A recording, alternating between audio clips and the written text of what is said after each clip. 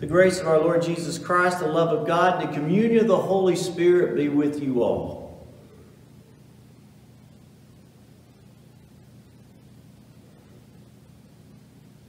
Let us pray. Almighty God, your Son came into the world to free us all from sin and death. Breathe upon us the power of your Spirit, that we may be raised to new life in Christ and serve you in righteousness all our days. Through Jesus Christ, our Savior and Lord, who lives and reigns with you in the Holy Spirit, one God, now and forever. Amen.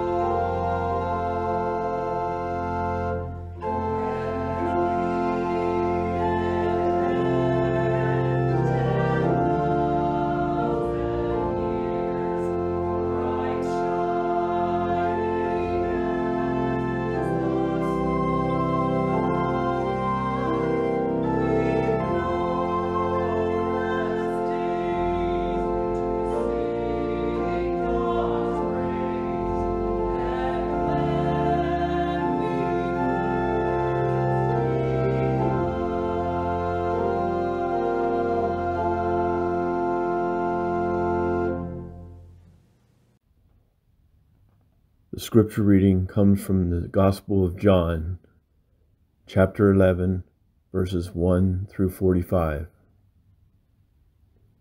Now a certain man was ill, Lazarus of Bethany, the village of Mary and her sister Martha. Mary was one who anointed the Lord with perfume and wiped his feet with her hair. Her brother Lazarus was ill. So the sisters sent a message to Jesus, "Lord, whom you love is ill." But Jesus heard it, and he said, "This illness does not lead to death. Rather, it is for God's glory, so that the Son of God may be glorified through it." Accordingly, though Jesus loved Martha and her sister and Lazarus, after having heard that Lazarus was ill, he stayed 2 days longer in the place where he was. Then after he said this, he said to his disciples, "Let us go to Judea again."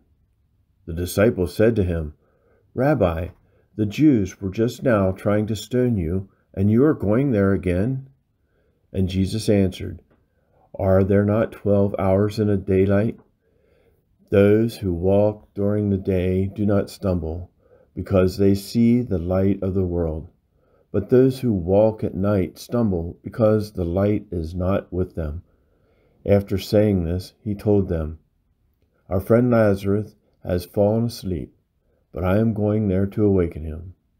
The disciples said to him, Lord, if he has fallen asleep, will he not be all right? Jesus, however, had been speaking about his death, but they thought he was referring to merely sleep. Then Jesus told them plainly, Lazarus is dead. For your sake, I am glad that I was not there, so that you may believe. But let us go to him. Thomas, who was called the twin, said to his fellow disciples, Let us go, that we may die with him. When Jesus arrived, he found that Lazarus had already been in the tomb for 4 days. Now Bethany was near Jerusalem, some 2 miles away, and many of the Jews had come to Martha and Mary to console them about their brother.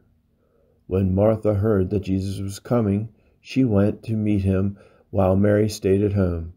Martha said to Jesus, Lord, if you had been here, my brother would not have died. But even now I know that God will give you whatever you ask of him. Jesus said to her, Your brother will rise again. Martha said to him, I know that he will rise again in the resurrection on the last day. Jesus said to her, I am the resurrection and the life. Those who believe in me, even though they die, will live, and everyone who lives and believes in me will never die. Do you believe this? She said to him, Yes, Lord, I believe that you are the Messiah, the Son of God, the one coming into the world. When she had said this, she went back and called to her sister Mary and told her privately, The teacher is here and is calling for you. And when she heard it, she got up quickly and went to him.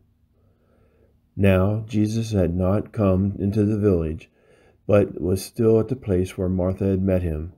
The Jews who were with her in the house, consoling her, saw Mary get up and move quickly out. They followed her because they thought that she was going to the tomb to weep there. When Mary came where Jesus was and saw him, she knelt at his feet and said to him, Lord, if you had been here, my brother would not have died. When Jesus saw her weeping, and the Jews who came with her also weeping, he was greatly disturbed in spirit and deeply moved. He said, Where have you laid him? They said to him, Lord, come and see. Jesus began to weep. So the Jews said, See how he loved him? But some of them said, Could not he who opened the eyes of the blind man have kept this man from dying? Then Jesus, again greatly disturbed, came to the tomb. It was a cave, and a stone was lying against it. Jesus said, Take away the stone. Martha, the sister of the dead man, said to him, Lord, already there is a stench because it has been 4 days. Jesus said to her, Did I not tell you that if you believed, you would see the glory of God? So they took away the stone, and Jesus looked upward and said, Father, I thank you for having heard me. I know that you always hear me, but I have said this for the sake of the crowd standing here, so they may believe that you sent me. When he had said this, he cried out with a loud voice, Lazarus, come out. The dead man came out, his hands and his feet bound with strips of cloth, and his face wrapped in a cloth. Jesus said to them, Unbind him and let him go. Many of the Jews, therefore, who had come with Mary and had seen what Jesus did, believed in him. Word of God, word of life. Thanks be to God. Grace, mercy, and peace be to you from God our Father and our Lord and Savior, Jesus the Christ. One day a passenger in a taxi cab reaches up and taps the driver on the shoulder saying, Hey, buddy. Well, suddenly the driver screams, loses control of the cab, nearly hits a bus, jumps a curb, and stops within inches of a huge plate glass window.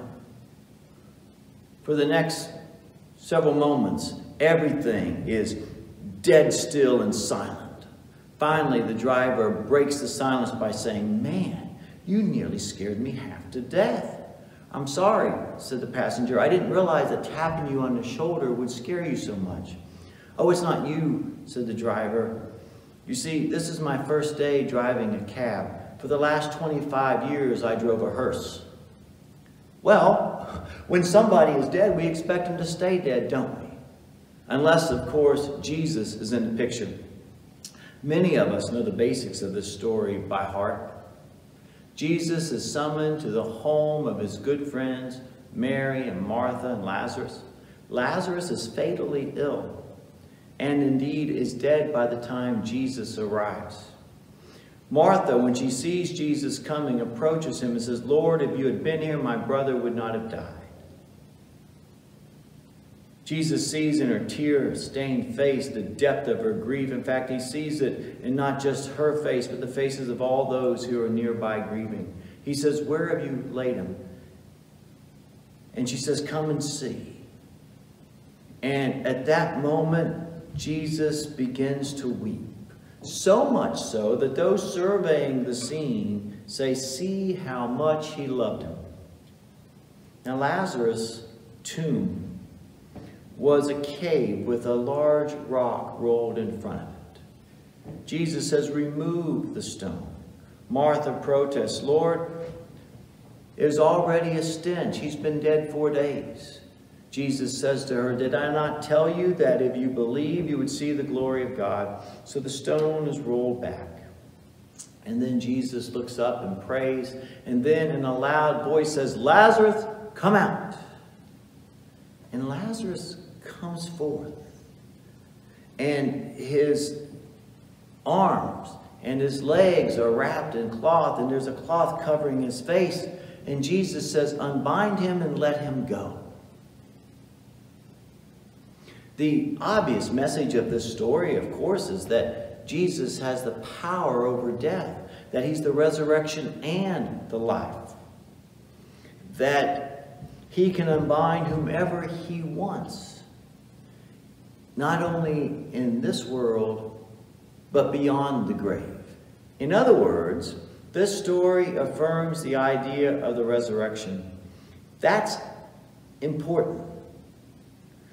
One day, you and I will receive the good news that we've waited for. One day, Jesus will come and say to us, "Come forth." One day, the dead in Christ will rise again, and we will live beyond the grave with Christ and all those we have ever loved. Dr. A.L. Jenkins was an emergency room doctor for 48 years in Knoxville, Tennessee. In that capacity, he saw both the best and the worst of what medicine had to offer. But he says his most vivid memories are those moments that cannot be medically explained. For example, one day he had a man come into the emergency room who was dead on arrival. But it was Dr. Jenkins' practice to try to resuscitate anyway. After 10 minutes of CPR, the previously dead man began to show signs of life. Suddenly, he jumped up and he looked around and he said, "Oh, I wish I was still there. It was so beautiful." He never fully explained what he meant by that, except he just kept saying the place he was at was so beautiful. So beautiful. Now, there have been many explanations offered for near-death experiences, including chemical changes in the brain. But all excuses aside, isn't it amazing how these experiences affirm what the Bible teaches us about life beyond the grave? That there will come a time when the doctor will no longer be able to do anything for us. And then from the other side, Christ will say, "Mike, come out. Sally, come out. Joe, come out. Sarah, come out." This story affirms the notion of the resurrection. Now here's another important point that we should understand from this text. Just because you are a friend of Jesus does not mean you won't get your heart broken from time to time. You know, just because we are friends of Jesus, bad things can still happen to us. Just ask Mary, Martha, and Lazarus. And when that happens, sometimes we're shocked. We fall into despair, and sometimes we have trouble getting out of it. Earlier generations didn't have all the things that we might have, but it seems to me they were better able to deal with the heartaches of life because they were more familiar with the heartaches of life. I read recently about a custom in some Russian villages long ago in which a mourning hut was built on the outskirts of the village. And this was a time when infant mortality rates were high. And whenever a woman would lose a child, she would go to this hut for a month to be in solitude and to grief. And then at the end of the month, the hut was set on fire, and the woman had to choose whether she wanted to live or die. If she wanted to live, she came running out of the burning hut, and then she built the hut again for the next mourner. Earlier generations knew that life could be hard. They knew for a fact that sometimes life could be downright cruel. And so they spiritually prepared for such hard times. We, on the other hand, expect life to be relatively pain-free. And we're unprepared when our illusion is shattered. Maybe that's one reason why there's higher diagnoses of depression in our generation. Hard to say. But what we do know is this: just because you are a friend of Jesus doesn't mean you won't get your heart broken from time to time. This is a notion that even Jesus' close friends Martha and Mary had to come to terms with. I mean, Mary was angry with Jesus when she confronts him. Lord, if you had been here, my brother would not have died. And John tells us that Jesus begins to cry when he is confronted with the depth of her pain and grief. And that leads to another important insight from the scripture text. Christ cares about our heartaches and our pain. We don't worship a God who's out there somewhere disengaged from our lives, but rather in Jesus, because of his unique nature as both Son of God and Son of Man, he understands and knows our heartaches and pains. Dr. James Moore tells about a pastor friend of his who has been teased for years over something that occurred the first time he ever led a communion service. He was reading the liturgy from the bulletin, and he read this sentence: "Hear now from Scripture these words of comfort." But then there was a blank space for the pastor to insert a favorite scripture text offering some comfort. But the pastor couldn't recall a single verse. His mind went blank. There was nothing but silence. Finally, the pastor broke the awkward silence by blurting out the only scripture text that would come to mind. He cried out, "Jesus wept." Well, it may have been awkward at the time, but that pastor was right, even if he didn't realize it at that moment. Because there are no greater words of comfort and assurance to the believer than to know that Jesus wept. To think that the one who has power over life and death cares about our circumstances. That's why we can entrust our loved ones to his care. Because the one who knows and weeps over our human frailty has the power over sin and death. And yet the truth is, we are never fully prepared for the powerful presence of God to break through into our lives. The Philistines were prepared for everything, except for a little boy with some stones and a slingshot. Pharaoh's army was prepared for everything, except for a wave of water. Jericho was prepared for everything except for a marching band and a trumpet. Martha was prepared for everything except for her brother being brought back to life. In fact, Martha would have Jesus hold his nose to block out the stench of death. But Jesus, on the other hand, would have Martha open her arms to welcome her brother back into life.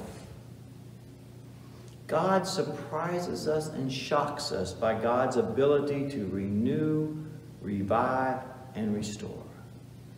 And God can shock you in God's ability through Christ to unbind whatever is holding you this day, whether it's addiction, pain, suffering, grief, heartbreak, whatever it is.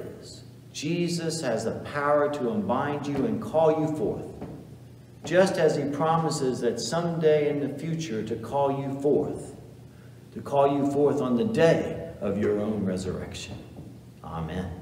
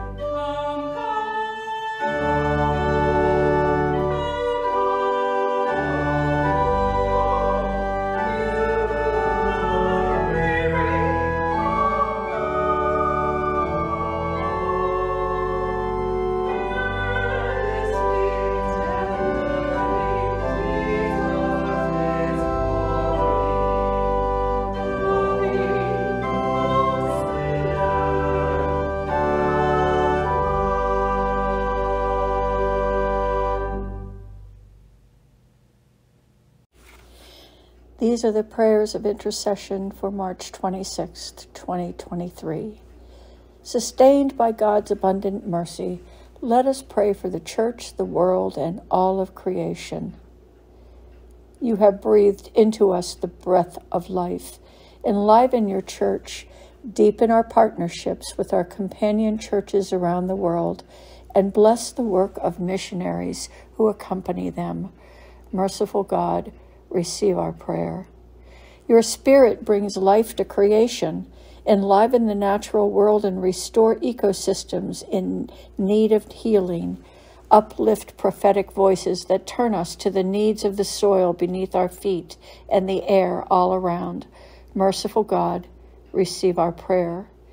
You redeem the world and its peoples. Free us from systems of oppression.